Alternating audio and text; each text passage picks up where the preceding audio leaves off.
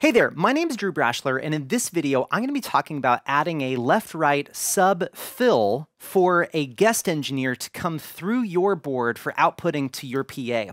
If you're brand new to my channel, I'm all about helping you feel more confident in your production gear no matter where you're starting from. Also, if you're interested in diving deeper into audio and learning more, I have a weekly newsletter that I have at audiotoolkit.co that I send out a weekly newsletter on getting better at engineering and mixing. So go check that out. But let's go ahead and dive in. So I have a very basic scene here for my wing. So I just have a normal band, and I am wanting to set up a left-right sub-fill for outputting to my PA through the matrix section. But then I also have a guest engineer that is going to be plugging into my console and feeding the PA. But I'm wanting to feed the PA through my console because my console is the main console, and the guest engineer that's coming in has his own setup, but I'm wanting to feed him to the PA through the wing. So what I'm going to first do is set up my matrix section for a left-right sub and a fill. So first thing I'm going to do is I'm going to go ahead and name these. I'm going to go to my matrix section and I'm going to name this. So I'm going to call this main left-right, and then I'm going to call this one sub, and I'm going to call this one fill. Okay, so we have main left, right, we have our sub, and we have our fill. The next thing that we need to do is we need to turn these up, and we need to get these routed. So I'm going to have these up at 0 here. So then for my routing, I'm going to go to my outputs, and I'm going to go to my AES50A, and we are going to pull from my matrix section. And so on my AES50A, I'm going to start at 1 here, and I'm going to go for my main left, right, left, main left, right, right. We have our sub, and we have our fill.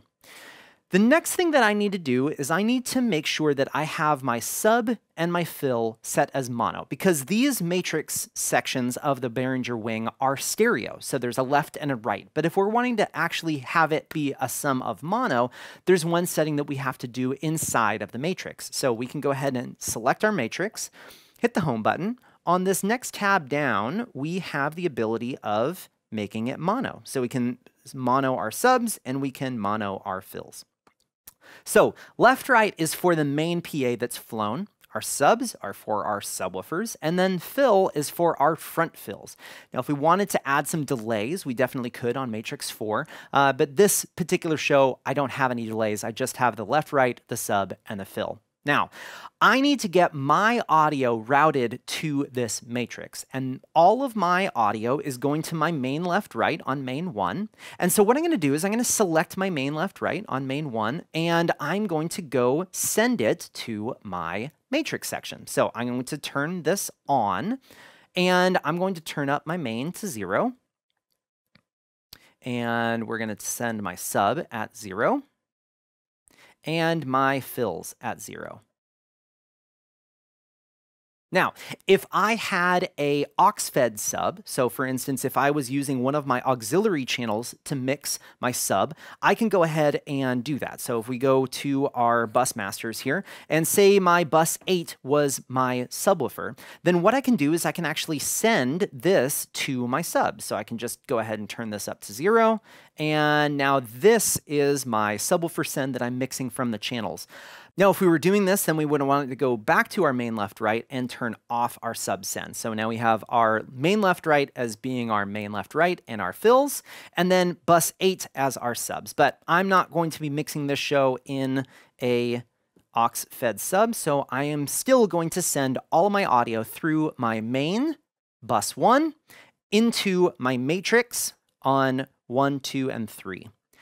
Now, one thing that we can do on our mains here is we can do a little bit of EQ. So if we select our main left, right, and we go to our EQ section and turn this on, if we go to settings, we can actually set our crossover filters. So I can do a LR24, and then I can go to my subs, and I can go to my settings and set the high band to an LR24.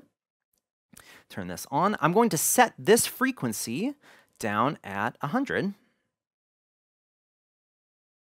100.2, and then on my mains, I'm going to set this at 100.2 as well.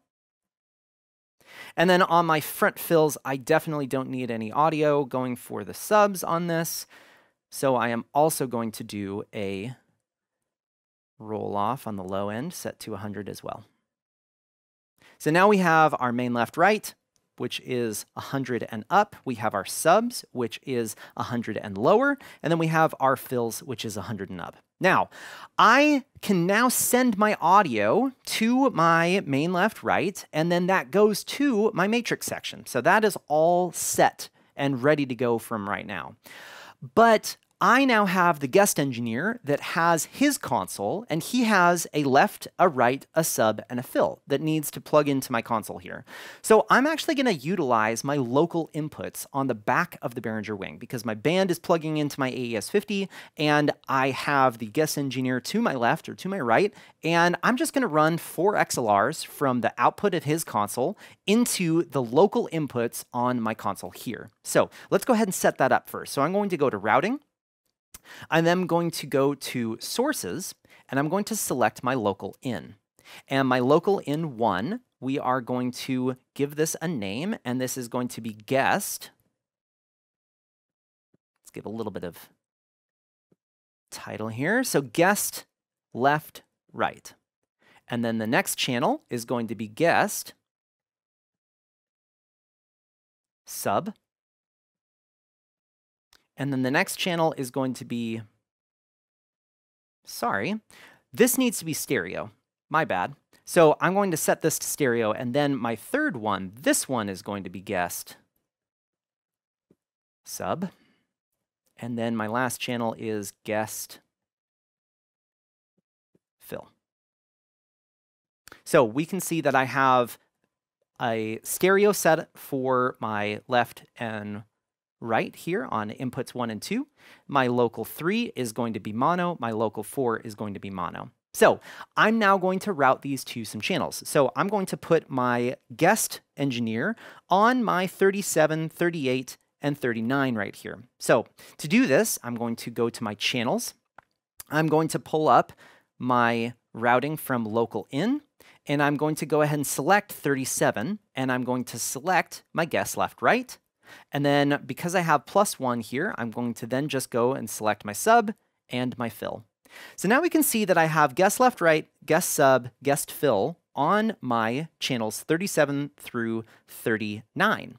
So now I can go and select these guys, and if I was wanting to, I could go ahead and give this a color. So I'll go ahead and do green, and I'll make it a little mixer, and green, make it a little mixer. There we go. So we have my guest left, right, guest sub, guest fill. Now, if I don't trust this guy and I'm wanting to put a compressor on him as a limiter, then I can. So we can go and turn on our compression here, and I'm going to go ahead and set this to a 10-to-1 limiter, and I'm going to set this at -8. So that means that if his channel is getting up into the -8 section, then I'm going to have a limiter set on this. Now, you'd have to definitely talk to him and tell him that you are going to have a limiter if you like him, or if you don't even mention it to him, and that's your discretion. So now that I have this compressor set up here, I have a 10-to-1 ratio, thresholds at -8, I'm gonna put my knee at 2, and then I have an attack of 10, hold of 1, and my release at 100.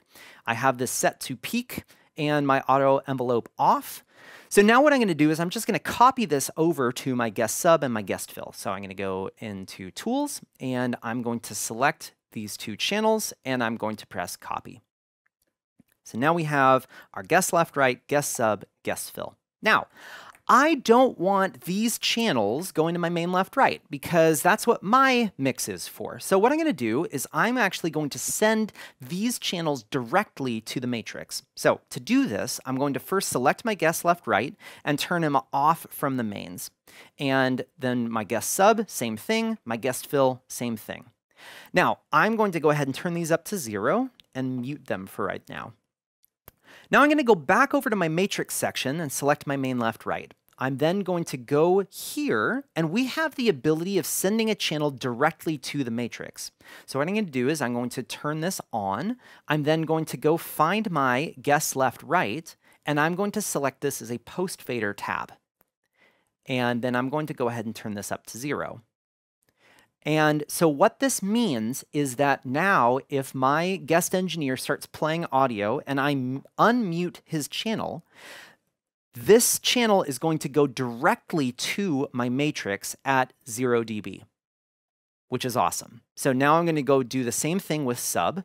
So I'm going to go ahead and turn on direct 1, and I'm going to select my guest sub as post fader, turn this up to 0, and then I'm going to do the same thing with the fill. Turn on, go to my guest fill, make sure it's on post fader, turn this up to 0. There we go. Close enough. So now we have our guest left right being passed through the main. We have our guest sub being passed through to the main on the subs, and our guest fill is being sent to our fill as well. So we can see that my main left right, my sub, and my fill are all pulling from these channels. And because it's post fader, if I mute or unmute or turn up or down these 3 faders, that is the same thing as me going to his console and turning it up or down on his master. So I can now have the ability of controlling his volume, controlling his mute and unmute, and because this goes directly to my matrix, if I have these unmuted, I can be mixing my band. If I trust him, I can leave those unmuted. I can be mixing my band, and then he can also be mixing his band in the same PA at the same time as me mixing. Just be careful with these unmuted. Any sound that his console is making would be going through to your PA. Now, this is one way of being able to set up your Behringer Wing with another console and having your matrix sends for feeding your PA. Left-right sub fill is going to be the industry standard for any festivals, any touring musicians, anything like that that has a dedicated engineer. Chances are they're going to have a left-right feed, a sub feed, and a fill feed off of their console that they want to get into the PA. So this is one way of utilizing the Behringer Wing for getting all of that set up. Now, I hope this video was helpful for you today. If you do happen to have any questions, make sure to post those in the comment section down below, as I'm always reading through those comments. Also, if there's a video that you're hoping that I would make on really any of the mixers that are out there, please post that in the comment section, as I'm always looking for videos that are going to be helpful for you. If you haven't already, make sure to check out my website at drewbrashler.com, where I have a full set of channel presets that are built in for the Behringer Wing that you can simply just select a channel, and you can go into your library and you can just go find what channel you want to load up. So if I had a baritone sax using a Audio-Technica Pro 35, I can go ahead and select my channel, select that, press load, and boom. Now I have my bari sax ready to go with this microphone. So if you want to check that out, it's at drewbrashler.com. Otherwise, I hope you have a great day.